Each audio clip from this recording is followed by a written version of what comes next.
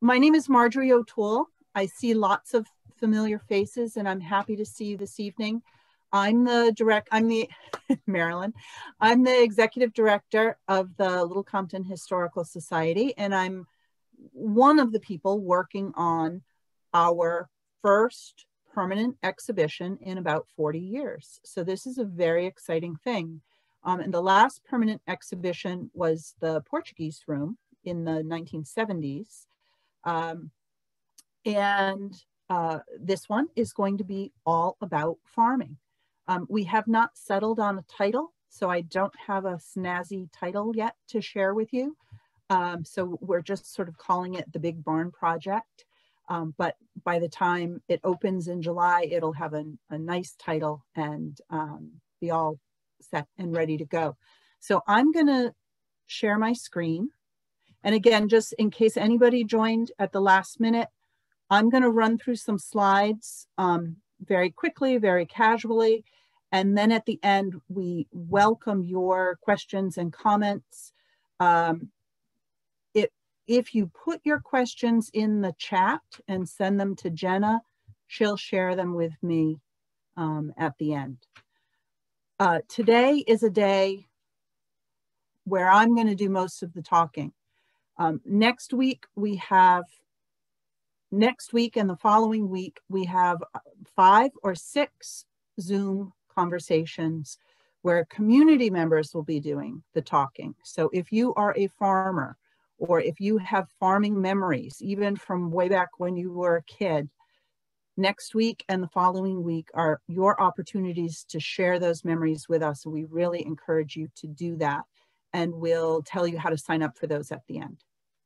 All right, so let's screen share. All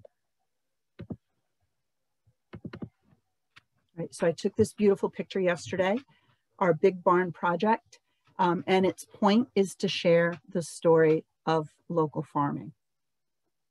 And before we sort of get into the details of what we're going to do, all right, so this is one of those things where, so why farming?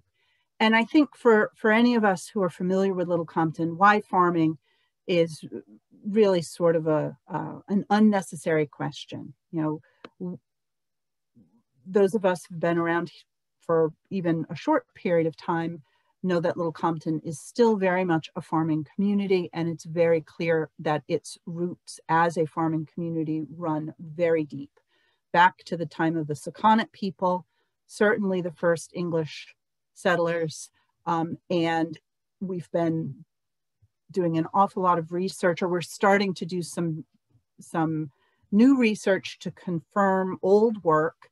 And everything we're seeing is confirming that farming was still important and still prominent, the most prominent occupation in Little Compton well into the 20th century.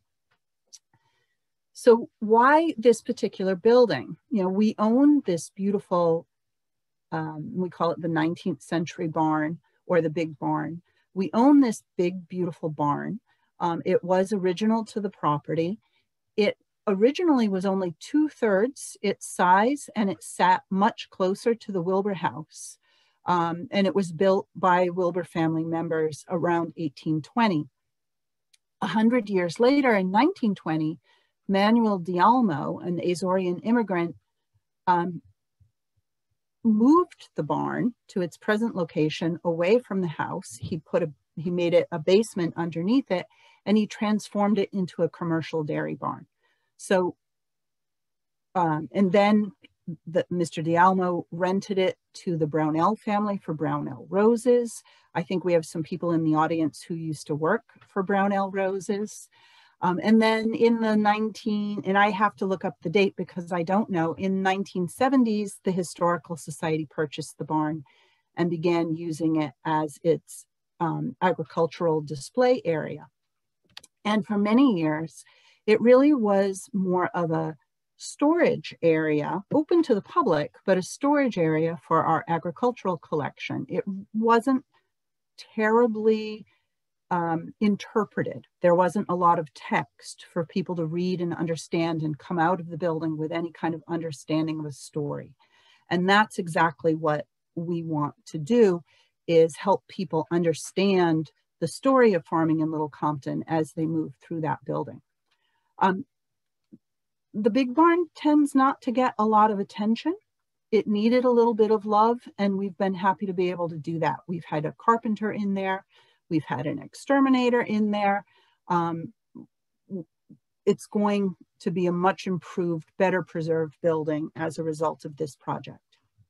And why do we want to do this project right now?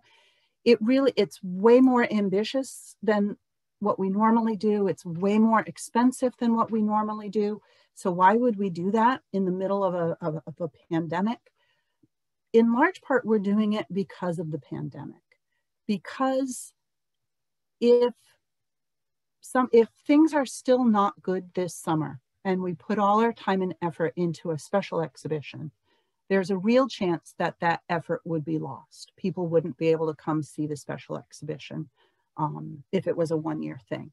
But because this is a permanent project, even if things don't go well this summer, even if our visitation is poor this summer, because it's permanent, and you know, permanent, what does permanent mean? 20 years, 25 years. This exhibit will have a nice long life. Thousands of people will get to enjoy it. So we feel as though our time and effort will not be wasted, because even if it's not fully enjoyed this year, it can be fully enjoyed next year once we're all in a safer place. So how are we going to do this? We've been working on it since the early fall. We brought in an exhibit designer to help give us some ideas. And the reason why this how question is here is, as part of her visit, she asked a question, a really important question that I've been thinking about ever since. And she said it in a very kind, very nice way. But basically she said, you know, agricultural exhibits, agricultural museums all over the country are struggling. You know, they're not doing very well. It's considered kind of old-fashioned. Some of them are closing.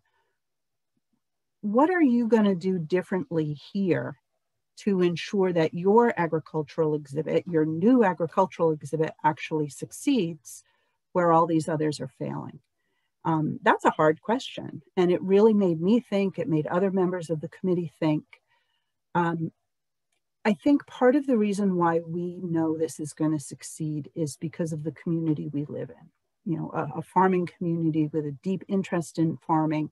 We are telling community stories, and I think that's going to resonate with our 21st century audience. So we're going to focus on the stories of farming, you know, rather than the stuff of farming. We have some wonderful stuff. You're going to see wonderful stuff in the exhibition, but this is not an exhibition about the 27 different plows that farmers used. This is going to be an exhibition about the people who were using those plows. The Wilbur family, immigrants, all people, you know, other farms throughout Little Compton and Adamsville. Adamsville is certainly part of Little Compton. And I think audience members are going to see and be able to connect to people from the community, from the past and the present, because we are going to also tell the story of farming in Little Compton today through a short film. And I think we're going to succeed because we're asking, and we seriously are interested in and are relying on community input. And I think when the community helps with a project, that project has a very good chance of succeeding. Okay. So what are we planning? There's a bunch of different components here. Physical work on the barn, work on the exhibit, public programs. We always like to add to our archive as part of a project. And we're, especially thanks to Jenna, we're getting really good at adding to our online resources. And then also, what are we planning for community input? So the barn is probably the most straightforward, and that work started back in the fall. So the barn is getting cleaned. It's getting culled or curated. So we're looking into the picture that we have here now. this is after an awful lot of cleaning and culling, and even that wooden piece in the back has been removed. But in that corner, when we started, there were 11 whiffle trees. So whiffle trees are a stick that helps connect animals to a cart. We had 11 of them, and that was the whiffle tree corner. Whiffle trees are nice, but we didn't really think that our visitors needed to see 11 whiffle trees when they came to visit the exhibit. So those are now safely in storage, and we have some nice, clean, uncluttered space where we can put things like exhibit panels or more interesting objects to help tell the stories we want to tell. Things are getting reorganized. We've done a lot of critter proofing. Our carpenter figured out where the bats were coming in. Our carpenter figured out where the squirrels were coming in, and we think we've outsmarted them, at least for the time being. We're bringing everything up to code. We're improving the ventilation in the building. You know, anyone who's a real New Englander, and I didn't know this, I had to learn this.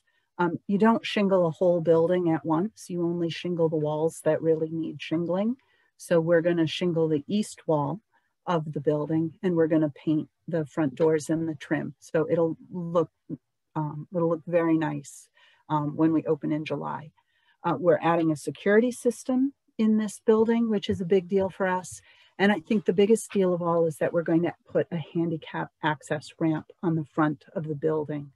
And I love the fact that we're able to do this for this building, because sometimes it's hard to do for historic buildings, but it should work really well here.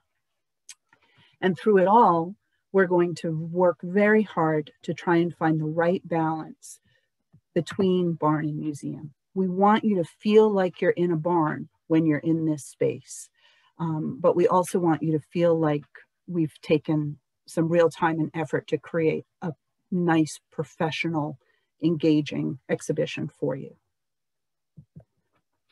So some of the work that's been done on the barn, again, started in the fall.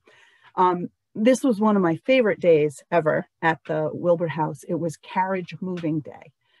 We decided to reorganize the carriages in the big barn and swap them with one of the carriages, do a swap between the big barn carriage and the carriage. And so in order to do that, everything had to get moved out and then moved back in. We did that with volunteers on a very cold day this fall. And it was so much fun. So you see our Wilbur store carriage, which will still be part of the exhibition, just had to get moved out of the way. This very fancy, literally a New York carriage is getting put in the carriage house. Fred Bridge here in the green was the master of ceremonies that day. So the fancy Wilbur carriage from New York is going in the carriage house. And in return, we took out the Isaac Wilbur carriage, which was actually owned by a Little Compton farmer and will help us tell the story of gentleman farmers in Little Compton. It takes up much less space than the other carriage and really clears up a nice open space for visitors. And there it is. And you can see, you know, definitely a work in progress. We have all these beautiful agricultural images and all these nice big empty walls. And we want to fill the walls with images that'll help us understand farming from the past. So these are some of the things that some of the images we'll be choosing from. The things that we took out of the big barn are now safely stored elsewhere on the property. This is sort of an intermediary step where things were just sort of resting before they were put into their final locations, either in different spots along the wall or on the shelves. But our exhibit committee wanted to make sure that we were not getting rid of things, not throwing things away willy-nilly, and we certainly didn't do that. We disposed of only a very small number of things that were actually broken or damaged beyond repair, and simply restored, rehoused most of the things in the barn that were duplicates and not necessary for the new exhibit. It gave us a much airier, open, uncluttered feeling in the big barn. And again, all this big, beautiful wall space where we can put exhibit panels to tell the story of farming. Again, nice big open space. We're very excited that we're going to put a giant TV screen up here and show some films in the exhibition, one on the history of farming, one on present day farming. And I think that's going to add an awful lot to the exhibition. Some of the carpentry work is cosmetic. Here's some plywood on one of the barn floors. The carpenter was able to strengthen the floor from underneath and remove the plywood, so it's a much more attractive space. And he's also going to help us with this wall over here so that in the end it matches this wall over here, and we'll just make a much nicer presentation for the public. The Portuguese room is on the second floor of the big barn. It will continue to be on the second floor of the big barn, and it's going to get a good cleaning and a little reorganization. But the Portuguese room was redone in 2009, and it's the information in that room is still quite good and quite up to date. So then so that's the barn. So then the exhibition. We're going to show and label and talk about our most interesting agricultural objects. We're going to use historic images from the collection. We're going to create exhibit panels that are attractive to look at, easy to read, and the information on those panels is going to be very well researched and presented. We're going to use those short films, again, one on the history and one on the present day. And we want to tell really engaging stories. We did work with an exhibit designer, Erin Wells Design, who helped us think through some of the design elements of the project. It was very helpful talking with her. She gave us, good insight into, making displays that seem dynamic, exciting, combining interesting objects with exhibit panels and large images. And we'll be working on that in the spring. Again, all these great big empty walls, just begging to be filled with some of the beautiful farming images in our collection. Like these and this. We're moving through time here. That's Jane Cabot's mother with some horses. And those are some Peckham kids with some beautiful blue Hubbard squash. So we have some beautiful images in our collection, interesting images, and we're asking community members to share other images with us now so that we might be able to use them in the exhibit as well, either on an exhibit panel or perhaps in one of the films. Again, now, work in progress, right? We're definitely not done. We still have lots more work to do, but just to give you a sense of the process, these bright blue papers are different topics, different subject matters, and we're starting to organize our artifacts around those subject matters. Display cases, these are the old display cases. We've emptied them, we've moved them out. We may use them, we may not use them. They definitely, if we use them, they need a little refurbishment, but we'll be working all that out in the coming months. The second floor of the barn, if anyone's ever had the opportunity to be in there, is quite different. It actually, so the Portuguese room is in this area over here, and then there are 6 bays. And in each of those bays, Carlton was responsible for collecting these are items associated with a particular trade. And many of these trades are connected to farming, things that a farming family would do in order to supplement their income, weaving. And this is a bay with all sorts of things relating to textiles, lots of stuff. So you see we have our work cut out, trying to organize this into something that is attractive and makes sense. Not all the bays are quite that cluttered. This is dairying. So the making of butter and cheese, which was really important for the family income. This is an interesting section where we have a little bit on a lot of different subjects. So we've got shoemaking, which we know Jonathan Wilbur was a shoemaker in addition to being a farmer. We have blacksmithing, and we have Dr. White's diphtheria medicine. And, you know, so what does Dr. White's diphtheria medicine have to do with farming? Well, the Brownells, a farming family, purchased the recipe for Dr. White's medicine and made it on their farm as a way to supplement their income. Carpentry and fishing. And I just want to point out a couple of the objects. We've got the lighthouse lens. We've got this interesting little trap over here. And our challenge is to take this sort of grouping of objects and, as the designer suggests, create a display that is clear and concise and attractive and will actually be able to convey information to visitors using the objects, using nice large photographs, and using text panels. And that's going to be our project. That's our work for the coming weeks and months. One of our challenges is we have a lot of brown things, brown walls. And so color will be very important in the exhibition. The exhibit designer, the consultant, helped us with some color studies. Our own designer, Shelley Bowen, has taken that a step further with some palettes, and we're just about to do some experimentation with different colors as backgrounds for the objects. So that'll be a fun project for us.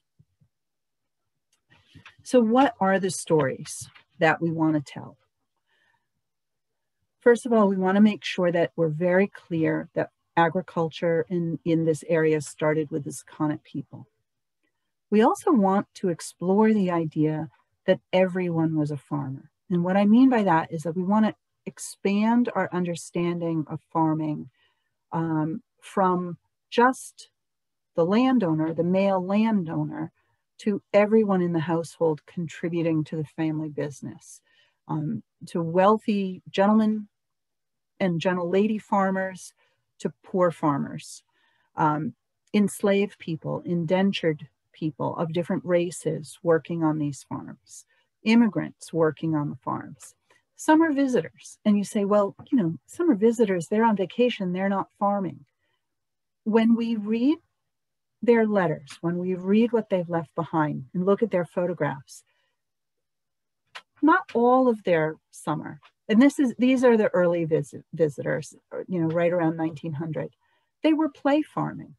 They would have animals down here. They would have crops, you know, vegetable gardens and things down here. And that was part of their fun, to get out of the cities and do some of this agricultural stuff while they spent the summer here. And then the 20th century. When did farming stop being the most dominant industry in the community? When did we shift to more of a bedroom community?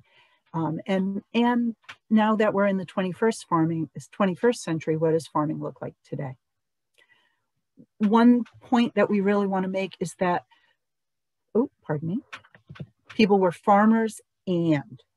So even back in the 1600s, you were a farmer and a surveyor, or a farmer and a blacksmith. And how long did that multiple occupation trend last in the community? We want to talk about markets. Where did these products go? There is sort of this myth about Little Compton farming and New England farming, that these folks were, you know, just trying to make ends meet. They were subsistence farming. They just grew food for themselves. That is true maybe for the very poorest of people, but it's not true for the majority of the community. You know, anybody above the poverty line, their whole point was to grow products and get them to market. So where were those markets? Newport, New Bedford, and you know, maybe surprisingly, on ships that went all over the Atlantic world. There's a theme of going from uniformity to uniqueness. Early on, in the 18th century, the farms were really all the same. Sheep farms, flax farms, a little bit of dairy, corn, hay, very, very similar from one farm to another. At the end of the 20th century, there was a trend toward, well, actually starting in the end of the 19th century, you see individual farmers trying something special. George Gray, who lived in the Middendorf's farm across the street from the Wilbur House, he became a specialist in growing grapes. Irving Bailey's farm specialized in sending vegetables to New York City. So we start to see specialization, and that is what has carried forth into the 21st century with all the small specialty farms we have today. We love barns. We want to learn more about the barns that are the antique barns that are standing and what people are doing with them today. How are these barns going to survive into a new century? What new lives are they going to have? And we definitely want to make the point that farming is alive and well today. And what does farming look like today? How is it different from the past? When we were talking about summer visitors farming, my boxes of people are hiding this photograph, but this is a picture of Henry Demarest Lloyd, who was a very prominent newspaper owner from Chicago. And he had a farm at Sakonnet Point, and all of his guests would work on the farm when they came to visit. He's got a basket of corn on his head in the photograph. So what kind of public programs are we going to offer this year? July is up in the air, and we're not going to commit, we can't commit at this point to in-person special events in July. But we do know we're going to open the exhibit, even if we open it like we did last year by appointment to small groups. So starting in July, you will be able to see this new exhibition. We're going to kick things off with a virtual opening and a video tour. And then that video tour will go online so that people anywhere would be able to enjoy the new exhibit. We'll have a virtual lecture series. We're wondering whether or not we can have an in-person annual meeting in August, and we'll think about that later. In the fall, we're very hopeful that we will be back to in-person events, even if there are some guidelines when we have them. And in partnership with the Ag Trust, we're very excited about the possibility of a farm tour where people would be able to visit willing, certainly wouldn't thrust this on anybody who doesn't want to do it, but farmers who are willing to open their operation up to the public for a special day. And either on a different day or perhaps the same day, a farm and trade showcase back at the Wilbur House. We're also really looking forward to inviting school children to the new exhibit. You may or may not know that we offer all of our programs, all of our school programs are free to students at the Wilbur School. And so these would be free school tours to any grade at Wilbur School who would be interested in coming. And we certainly want to reach out. If any of the high school teachers are interested, we would, from Portsmouth, we would welcome them as well.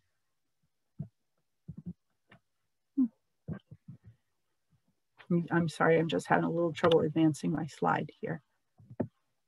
There we go. So community input.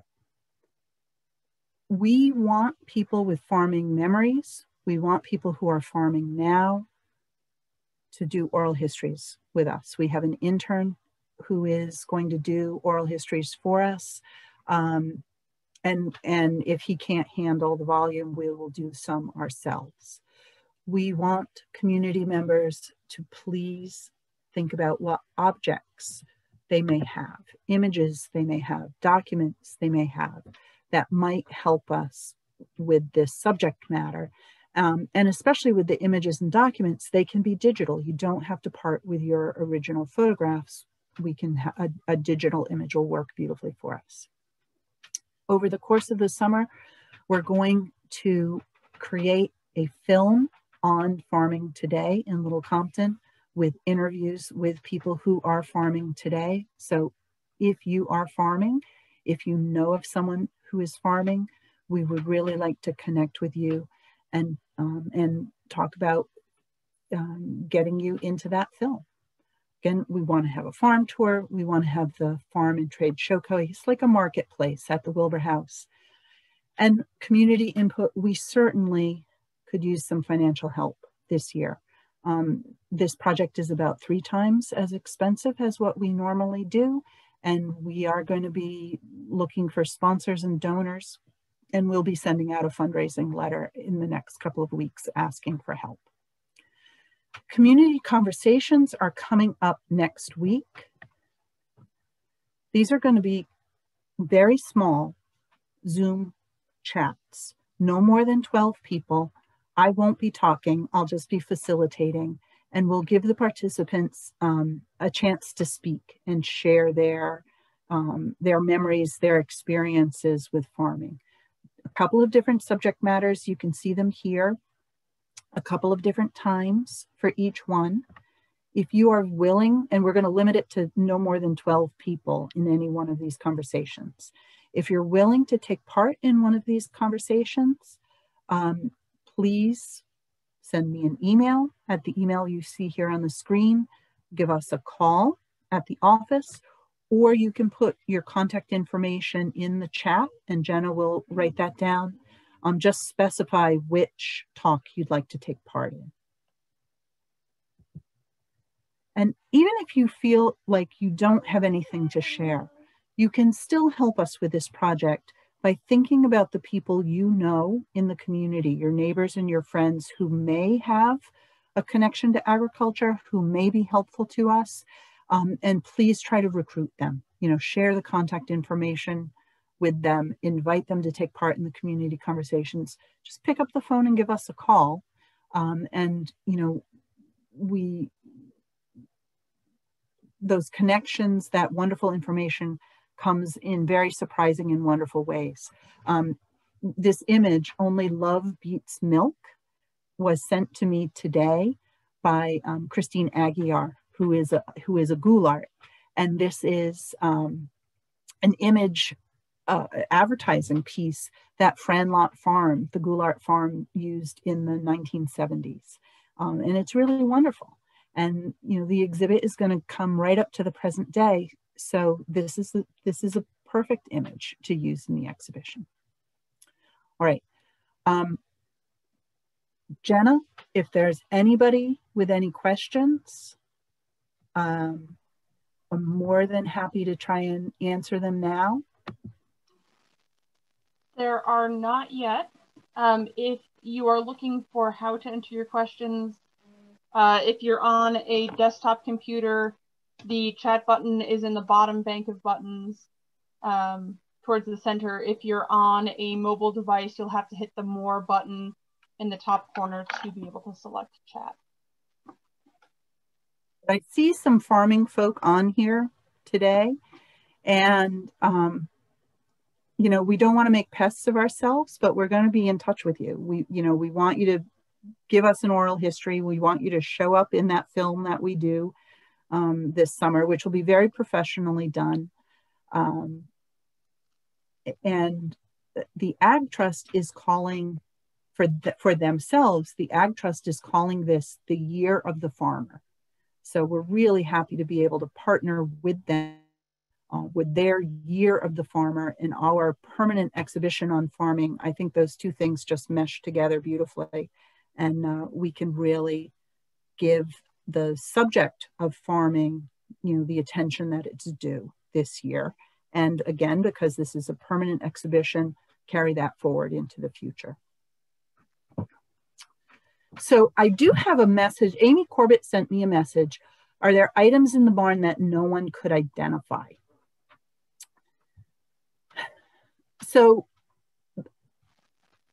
the short answer is yes. There's some things we're not super sure about.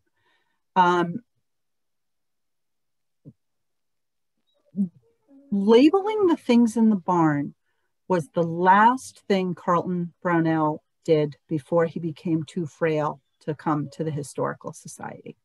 So working on the barn was Carlton's last project.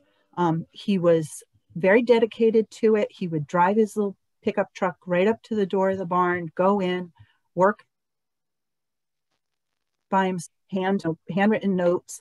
And then I had this wonderful high school intern turn those notes into labels. So most of the items in the barn are labeled with what Carlton knew them to be. So, and often he knew who donated them. So that's very helpful. But there are things that weren't labeled, and we look at them and we're like, oh, what could it be? I've been putting a couple of them online, and like the online universe has been identifying them for us. There's this one, it's this long skinny box. It's got to be 15 feet long. It's a seed spreader that one human being would put around his neck and carry with him over the fields to spread seed.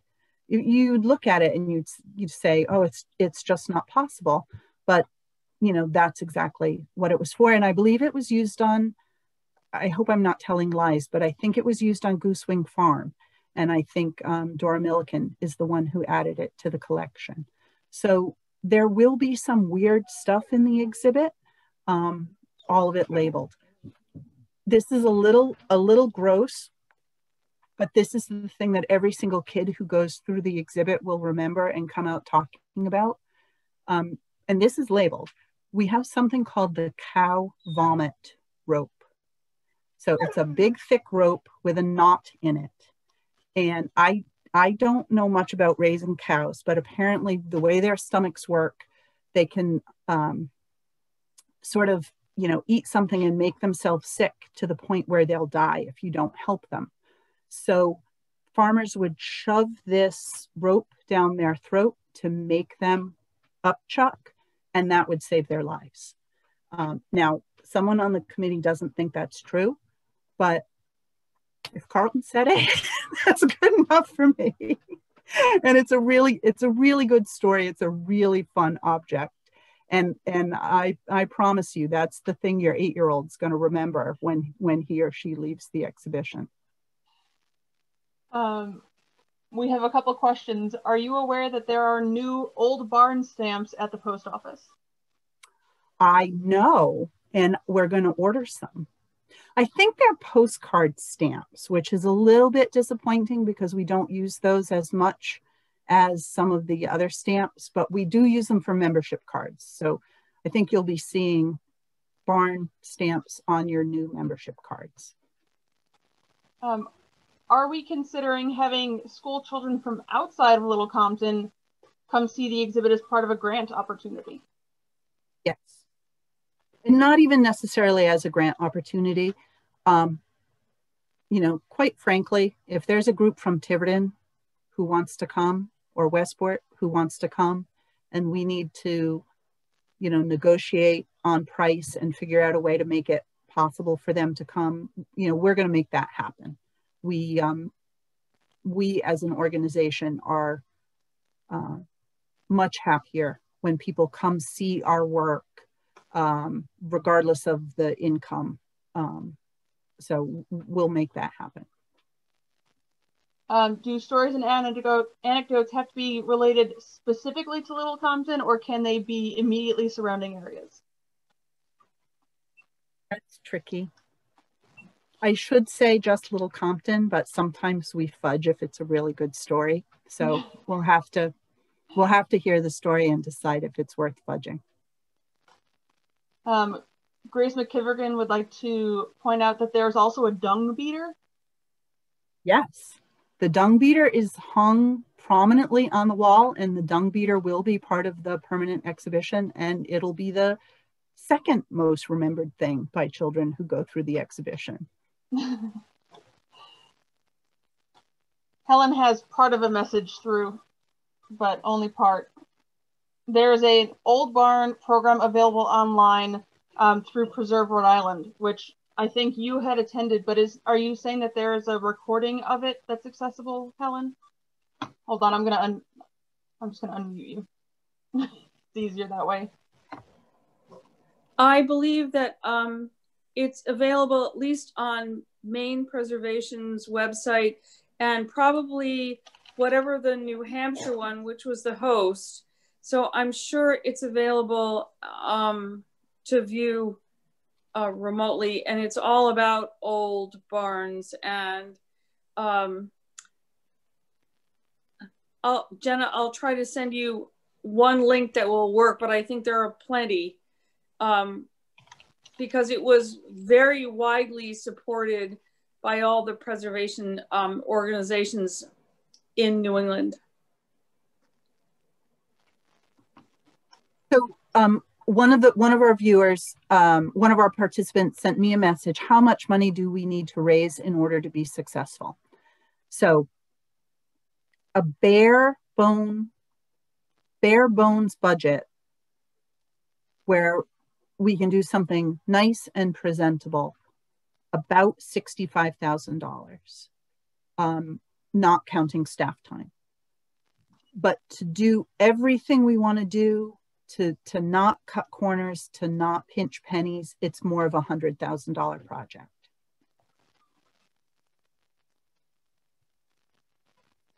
Jenna, do you have more questions? I do not currently know. But I do have the link to the stamp out barn loss that Helen was talking about. It's in the chat, and if you scroll through, there is a section that says, please enjoy and share the recording, that if you click on it, will get you to the recorded conversation. All right. So Wendy Merriman would like to say something. Can you unmute her? Jenna, do you see her on your screen? Yes, I can. Okay. We'll be with you in a second, Wendy. You should get a prompt to unmute yourself, Wendy. But you have to hit a button so that you can, yeah, good. Okay. Perfect. I had to leave because I got a call. I'm wondering, because I'm in Tiverton and on the Little Compton line with the Peckham family, are they, and with the history there, is that included in Little Compton, or does that remain in Tiverton, or is it a mix?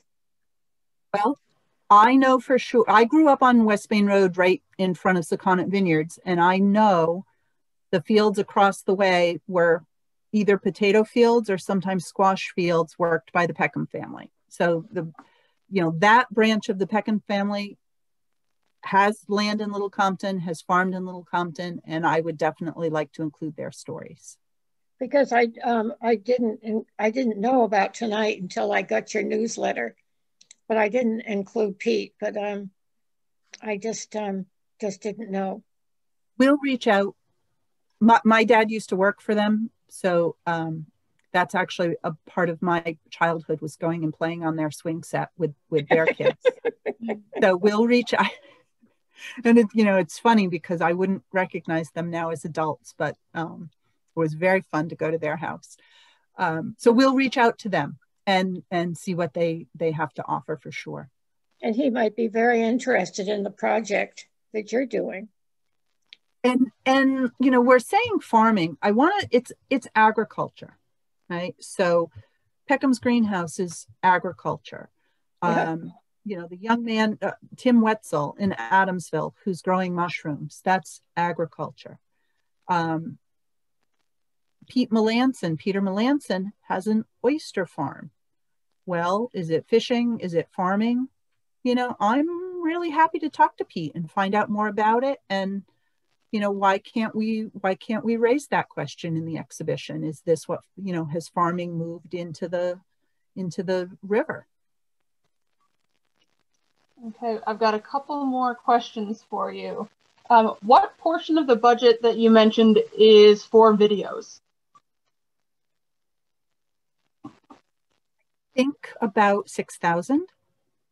And these are in some cases rough estimates. We'll learn more as we go. But I think in the last grant that I wrote, was 6,000. Are there barns that we know of that are about to fall apart in Little Compton? Ones that are on the verge of loss? I would assume the answer is yes. I can't really, I can't name any off the top of my head, but, we all know maintaining buildings is very expensive. It would be nice to get a sense of that, a hold on that this year. I'm also very interested in finding out what people have done to rescue and preserve their barns. I know of at least 2 that have been turned into beautiful gathering places. We see some being used as houses. It would be really kind of neat to track that as well. How will you measure success? This is like an interview level question. Yeah, well, that's a grant question. So often with our projects, we know we're successful anecdotally by the way people respond. We count admission, that matters. But it's the little things like repeat visits, people who come a second time with their house guests, people who walk in the door and say things like, oh, Jane Smith told me I had to come see this exhibit. Those are the sorts of things that really convince us that this is a particularly good exhibition. Evaluation is a hard thing. The exhibit designer, the Erin Wells, has some expertise in that. And I think we would like to, again, pending the availability of funds, I think we would like to enlist Erin's help in some surveys and evaluation so that the audience can tell us how successful we are, and hopefully, sort of partway through the project too, so that we can shift gears if we need to in certain directions. I have a question. What about the gardens? Do you have enough to go off of there, or should I possibly unmute the person? So our gardens, agriculture. Sakonnet Gardens, I'm sorry. Oh, Sakonnet Gardens. I would consider Sakonnet Gardens part of the new agricultural work in Little Compton. I would welcome them on the farm tour. I would welcome their input. I know Michael was on the talk earlier. I don't see him at the moment. Oh, I do see him. Yeah, I mean, so this is, and he's waving, just like I want to be very broad in who is a farmer, who's doing agricultural work. I think especially in who's farming today, it's like who's doing agricultural work today. What work has its roots in farming might look a little different today, but what has that old-fashioned farming morphed into in the 21st century? The Save the Barns program also mentioned other agricultural buildings like corn cribs. Is that part of the research? So we have a corn crib. We also have a chicken cook house, which was not used to cook chickens, but it was used to cook food for chickens because our chickens were so precious that they needed cooked food. And yes, those are parts of the bigger project. So we'll have matching exhibition panels on those buildings that tell the story of use of those buildings.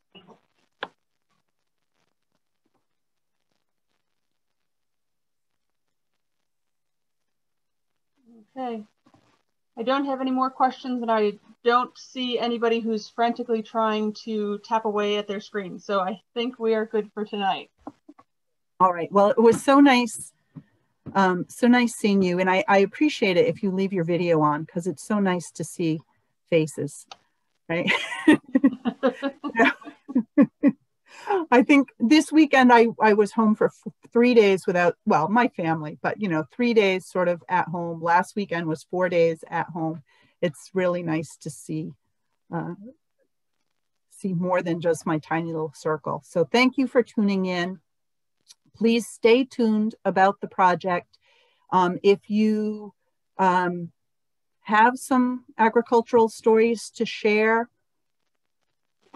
those community conversations are a great way to make a first contact with us, start talking to us, and then we have the whole spring and in some cases all through the summer to connect with you more, do a more formal oral history, get some filming. You know, we want the community represented in this exhibition. Okay. All right, thank you. If you have anything that's more of a snippet in the chat, I put the Share Our Stories link, so that if you wanted to type up a story or two that was especially you know, strong for you, or you only have a couple, you can send it in through that also. And next week's community conversations are going to be totally different from this. Everyone's mics will be off. Again, I'll be asking a couple of questions, but I'll be quiet for most of it, and we want to hear what you have to say. They will be recorded, they will be archived, so you have to make sure you're willing to share what you want to say publicly, but it's a great opportunity for you to share your stories. All right, thank you all. Good night.